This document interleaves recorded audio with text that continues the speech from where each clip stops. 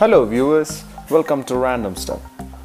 There was a popular saying, yesterday is history, tomorrow is a mystery, today is a gift of God. That is why we call it as present. So today I came back with the remembrance of our nation's great poet, the writer of our national anthem and India's first Nobel Laureate, Sri Rabindranath Tagore. Rabindranath Tagore was a well-known poet, song composer, author, playwright and a painter who used literature to paint both the picture of society and the individual.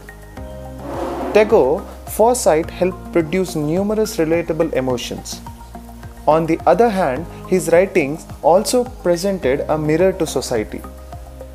The first non-European person to win Nobel Prize for Literature was Rabindranath Tagore, and he was born on May 7, 1861 in Calcutta.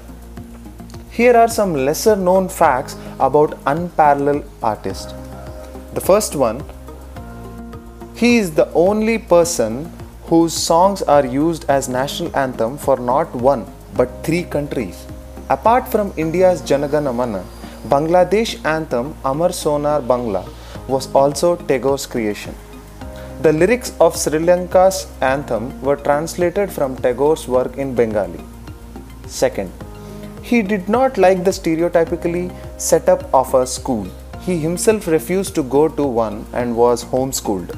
Later, his visions of liberated teaching was realized through Visva-Bharati University. Third, Tagore was an avid traveler and travelled to more than 30 countries adapting foreign norms and spreading Indian culture.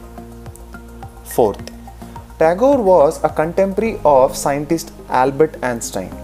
The literature met the scientist at Latter's house in 1930 and a conversation about science and divine and philosophy and nature of the universe. Fifth, his relation with Mahatma Gandhi was of mutual respect and admiration. Despite having contradicted what each other considered better for the freedom struggle, it was Tagore who conferred the title of Mahatma on the father of nation.